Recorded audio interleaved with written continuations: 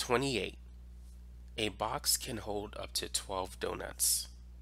How many boxes are needed if a customer places an order for 150 donuts? Well, if we think about it mentally, we know 12 donuts can fit into one box.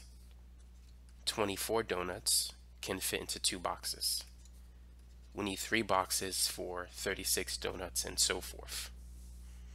How much do we need for 150 donuts? Well, this is a division problem. If you divide 24 by 12, you get 2. If you divide 36 by 12, you get 3. So by taking the total number of donuts, dividing it by 12, that's going to help us to see how many boxes we need. So let's do long division. 12 is going to be the divisor. 150 is the dividend.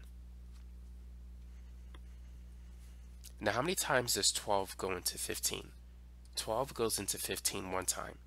12 times 1 is 12. And then if we subtract, 15 minus 12 is 3. Next, we need to bring down to 0. How many times does 12 go into 30? The highest multiple of 12, just under 30, is 24. So 12 goes into 30 2 times. 12 times 2 is 24. If we subtract it, we get 6. Now, 6 is less than 12, so that's going to be the remainder. Therefore, 150 divided by 12 is 12 remainder 6. So what does this mean?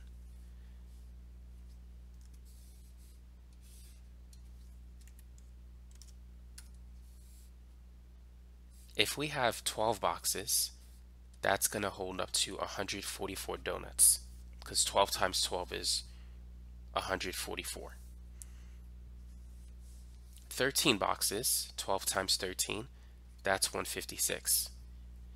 If we only have 12 boxes, we can't fit 150. The most we can fit is 144. So we need an additional box.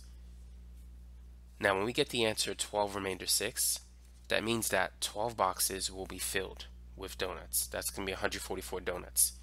The 6 remaining, that's going to have to go in the 13th box. So the 13th box is going to be half filled. There's only going to be 6 donuts in the 13th box.